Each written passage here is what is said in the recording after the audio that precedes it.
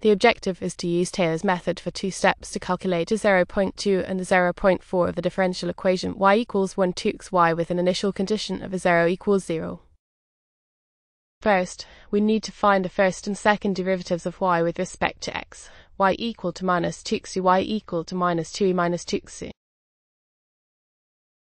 Next, we need to use these derivatives to find the values of y at x equal to 0.2 and x equal to 0.4 using Taylor's method for 2 steps. We start by finding the value of y at x equal to 0.1, 0.1 equal to the 0 plus the 0 asterisk 0.1 plus the 0 asterisk 0.12 slash 2, 0.1 equal to 0 plus minus 2 asterisk 0 asterisk 0.1 plus minus 2 asterisk 0 minus 2 asterisk 0 asterisk minus 2 asterisk 0 asterisk 0.12 slash 2. 0.1 equal to 0. Now we can use this value of the 0.1 to find the value of y at x equal to 0.2. 0.2 equal to 0.1 plus the 0.1 asterisk 0.1 plus 0.1 asterisk 0.12 slash 2.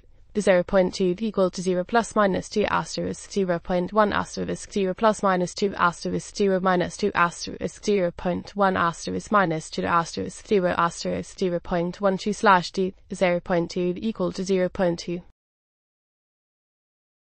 Finally, we can use the value of the 0.2 to find the value of y at x equal to 0.4. 0.4 equal to 0.2 plus the 0.2 asterisk 0.2 plus 0.2 asterisk 0.22 slash 2. 0.4 equal to 0.2 plus minus 2 asterisk 0.2 asterisk 0.2 plus minus 2 asterisk 0.2 minus 2 asterisk 0.2 asterisk minus 2 asterisk 0.2 asterisk 0.22 slash 2. 0.4 equal to 0.396. Therefore, the values of y at x equal to 0.2 and x equal to 0.